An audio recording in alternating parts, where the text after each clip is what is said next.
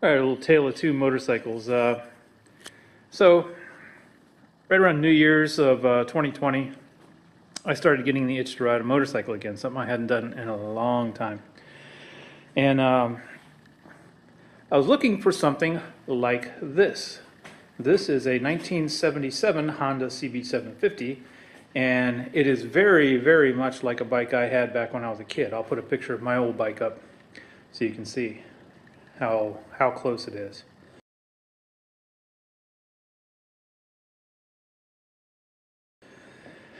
My bike, I believe, was a 76. So I went out looking for something like this, and this was like January, February of 2020, and they weren't popping up in the local market. And a buddy of mine, who's a big motorcyclist, saw this advertised and said, "Oh man, you need to take a look at this. This is a good bike." This is a 1993 Suzuki GSX 1100G. The G indicates that it is a drive shaft model. No chain back there. So, anyway, went back and forth talking to him about it, and I kind of had in my mind that, basically this is a very, very similar bike to this one. Standard riding posture. I don't want to crotch rock it or anything. Maybe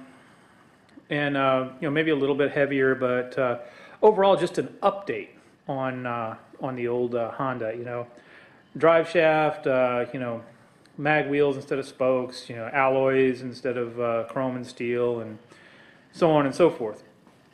It is still carbureted, 4 carburetors in both bikes. So it's not up to the fuel injection era, but it is still a lot of advancements.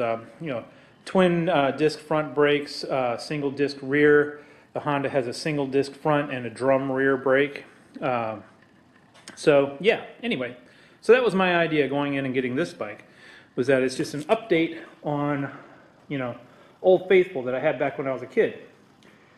And my buddy rode up with me. It was about 2 hours away.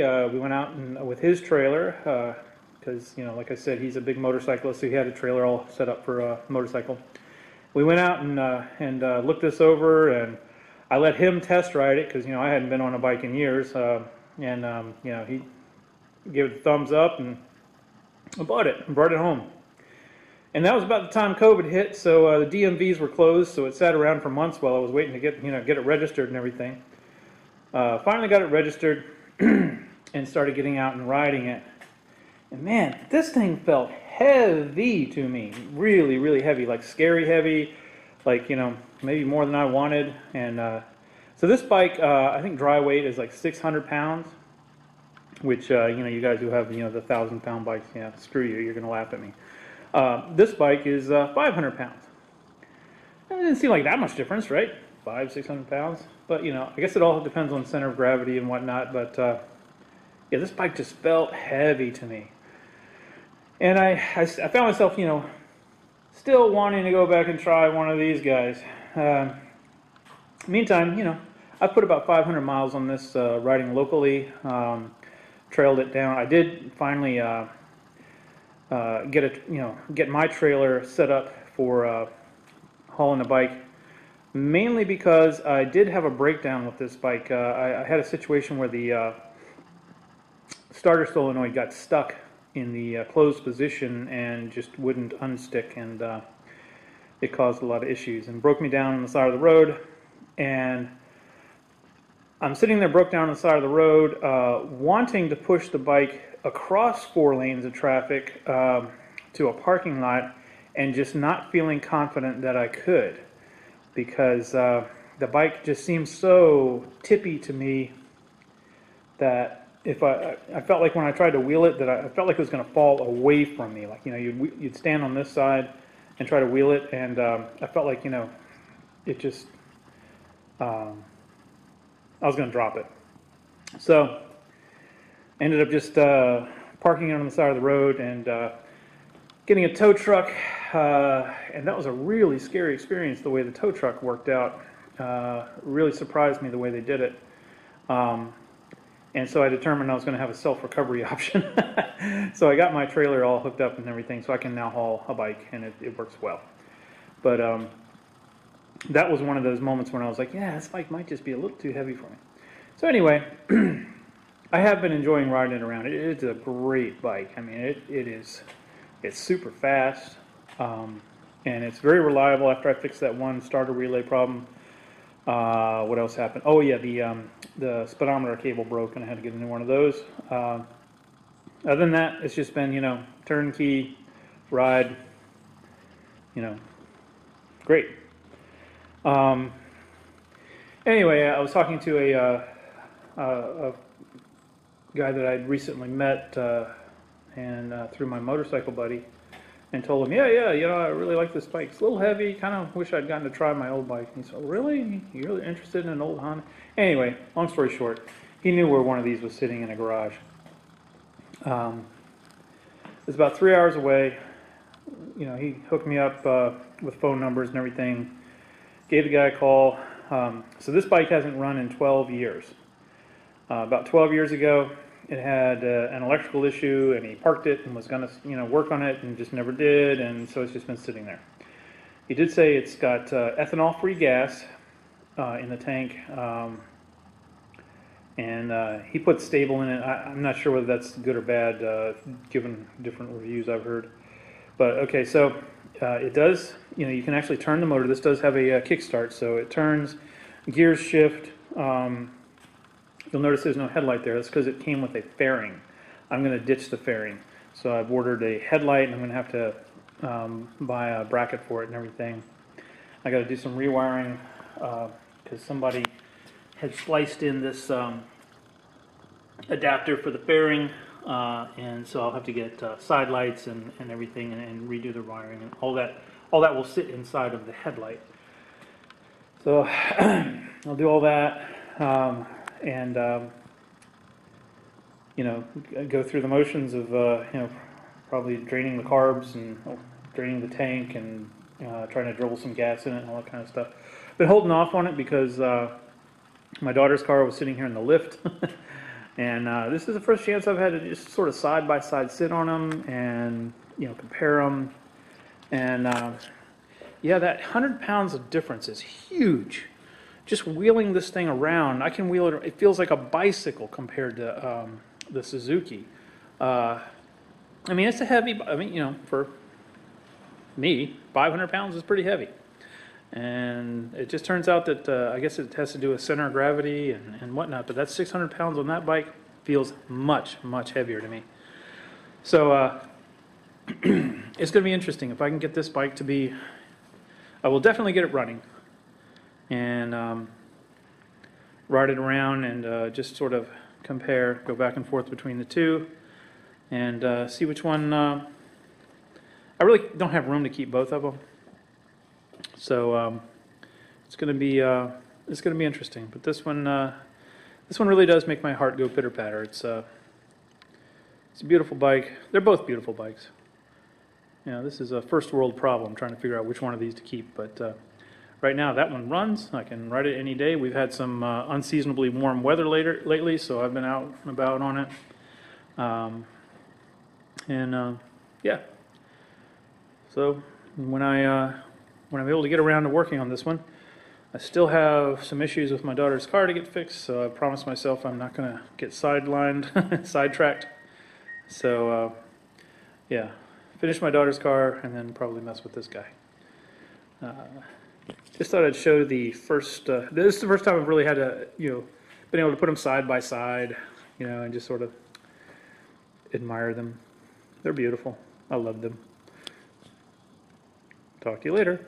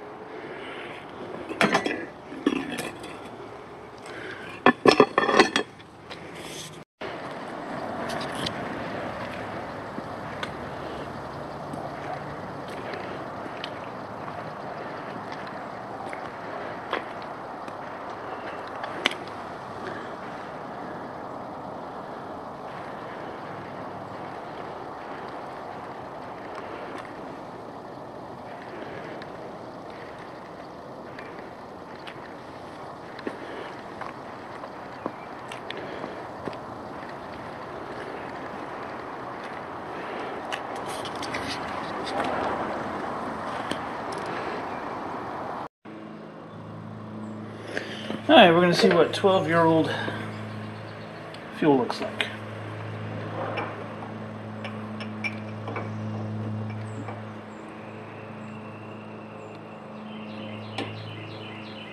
Okay, one thing is leaking all out of the pet top.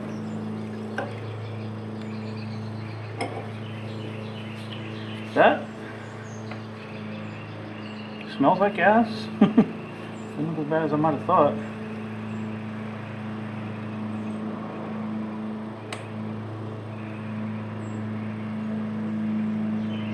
Could be worse. What worries me, however, is when I had this turned on, it was leaking from the valve itself, not just coming out of where it's supposed to come out of. Now you can see some little particles down in there. Rust, I'm assuming.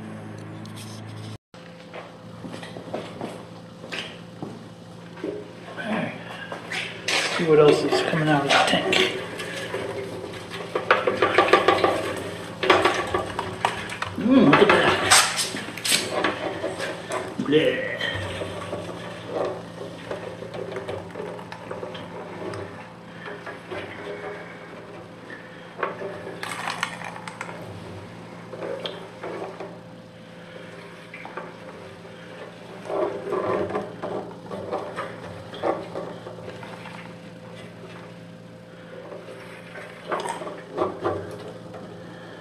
Yep.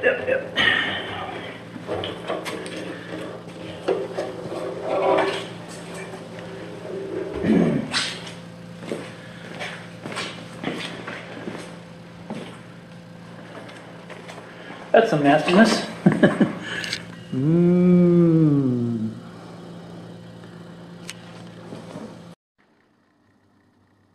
So I went ahead and put the fairing back on the bike just to see what it's like. You know, I brought the bike down from where I bought it with it removed because the guy had it, you know, separate.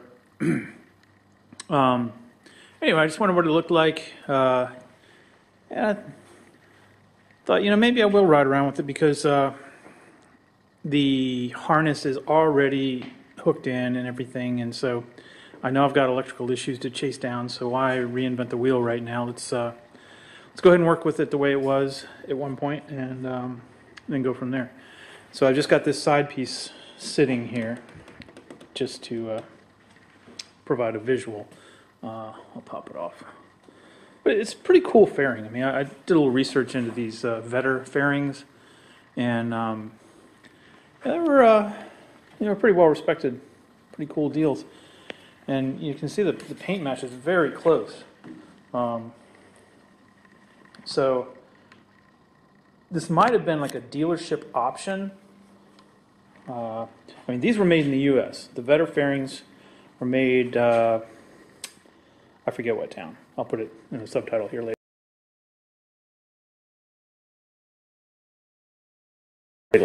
later. But this was an American-made accessory that was very popular, and yeah, it's not bad.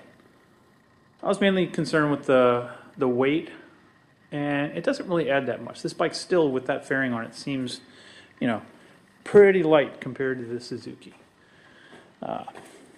But in any case, so I did play around a little bit. Let me set this down over here with the electrical, trying to figure out what's going on. So I got my jump battery tied in. No battery came with the bike. I'll probably order one of those cheap ones that Classic Octane was recommending, like $25. Anyway, but yeah, when the guy said he parked it because of electrical problems, I was thinking, you know, probably points and condensers. Yeah, it's like there's nothing here. Turn it on. Well, let me give you some power. And nothing. No headlight, no anything. I have identified down in here, this is going to the headlight in through the harness here, and by putting power here I can make the headlight come on. So I know, you know, there's the problem is upstream of that, and just because this is so sloppy, I mean there is no like click click click, I'm thinking my problem is in here. I hope so, because if I can't find a problem in here, then it's somewhere buried in the harness and I'm not going to be able to get to it without stripping the tank off and all that kind of stuff. So my next step is going to be to pop this open and see if I can find something going on. By the way, one thing does work. The horn works, but it works only with this little jumper connected, which I suspect is somebody's, somebody probably bypassed the original circuit because some kind of fault occurred in the past and that was just an expedient repair. Could be wrong. Maybe the horn's always supposed to be functional for some reason. I don't know. But to me, that looks like something that was added later. Yeah, but if I disconnect this, the horn does not work. If I have it connected, the horn works with or without the key and yada yada.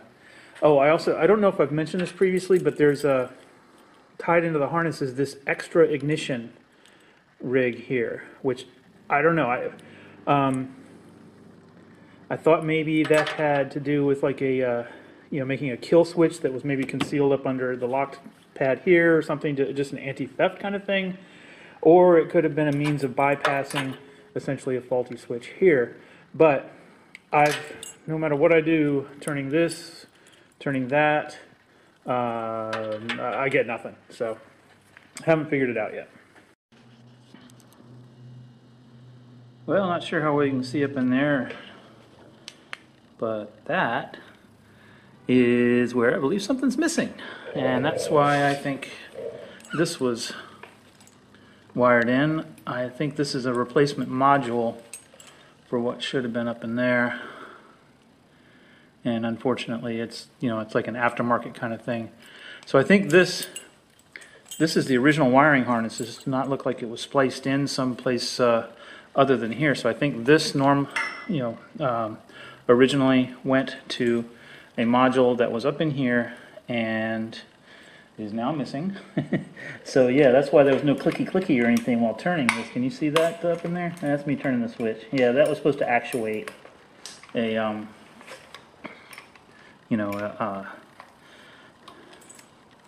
a switch like this one. So this switch should be, if it's wired correctly, taking the place of that. So now I can start tracing here to see whether I'm getting power when I turn on the battery. This up here is doing nothing except, you know, the wiring is running into the back for the indicator lights. That's it. So I'm going to put those screws back in. There's nothing to be gained here, I don't think, from going into that right now. Yeah. I don't know if you can see up in here. Yep. Here's my fuse panel, and sure enough, the main fuse is blown. So it's a 5, a 7, and a 15. I do have a 5 and a 7. This is a 14, yeah. Which is fine. And that's, guess what? There was a box of 14 fuses in the fairing. So for right now, we'll try throwing one in there. But you know, that's not necessarily the best way to go diagnosing something. If it's blowing a fuse, it's got to have a reason for blowing a fuse. But at least let's see if we can get some something to happen.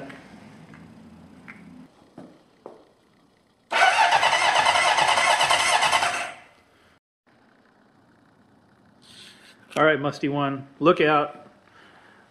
I got motorcycles flying in my garage too now.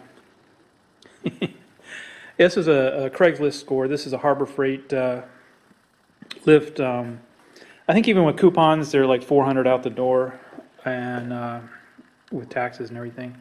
So this was $200 off Craigslist, and yeah, it's going to make life a lot nicer, even just to change the oil, which is what I'm about to do. I'm hoping to find some oil in the crankcase. I was pretty alarmed when I checked the dipstick last night. I did not even see any in here. I mean, yeah, so let's see what we see. Yeah, looks like 17 will get it. Started.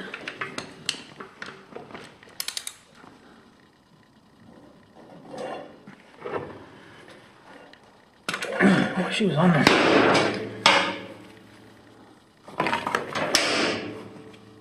Moment of truth. Is there anything in there? Yes, yay. All right, she was low, but she was not empty. Good news. So more good news. The second part of the procedure for changing the oil on this bike is you drain the oil tank here by taking this off. Same size as the drain plug and the crankcase down there. Just to keep from all dripping down onto the exhaust and everything, I use this beaker. So I still had 3.5 ounces of oil in the tank, even though the dipstick wasn't reaching it. So yeah, that makes me feel better. It was low, you know, should have been added to, but it was not crazy. On the other hand, it's pretty, that's some pretty dark oil. Yeah. Time for a change.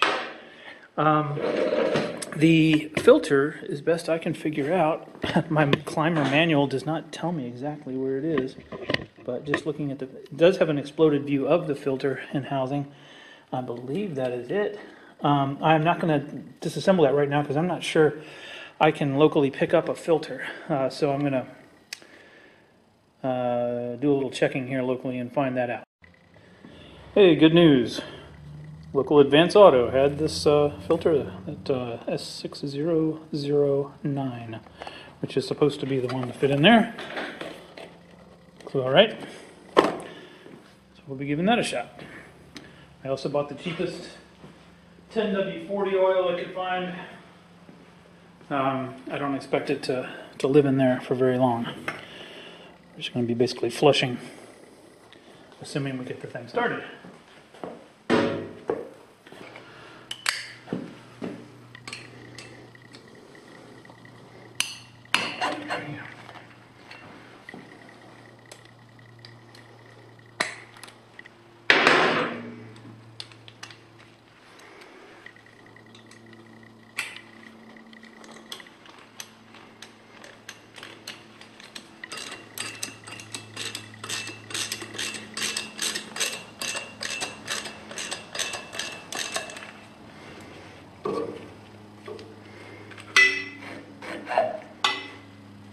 Yeah, there's definitely a spring mechanism in here.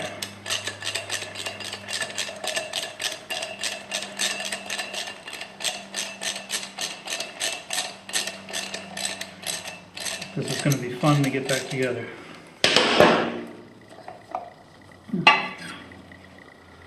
Oh, not as bad as I thought.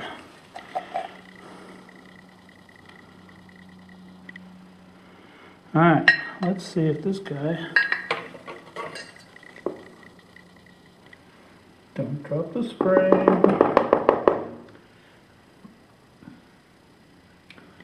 Let's see if this guy looks the same. Oh, the O-ring is still up there. Okay. Let's see if this guy looks the same as the one I just bought. And it does. We are in business. Cool. Well, that's interesting. STP package. It says Fram on the front. Made in China. Of course. Oh, not sure when the battery kicked out, but yeah, got it reassembled. It was kind of a pain in the butt, just getting that spring compressed while trying to catch the screw. But I think it'll go a lot smoother on the second time. I just first time newbie issues. All right, so filter has been replaced, all the plugs have been replaced, so now I can refill it with oil and go on down the road.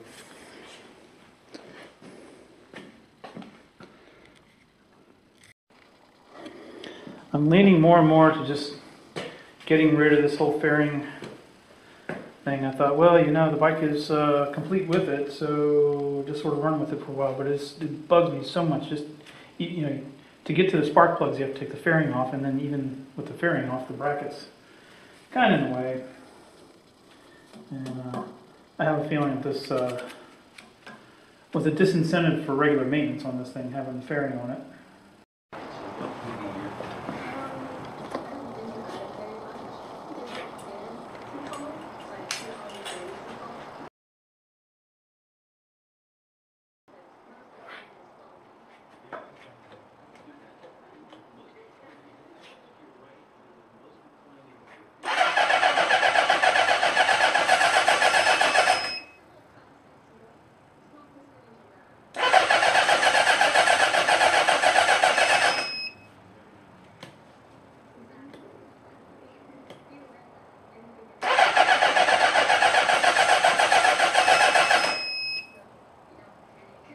Oil pressure light went off. That's good. Need to swap out my battery pack.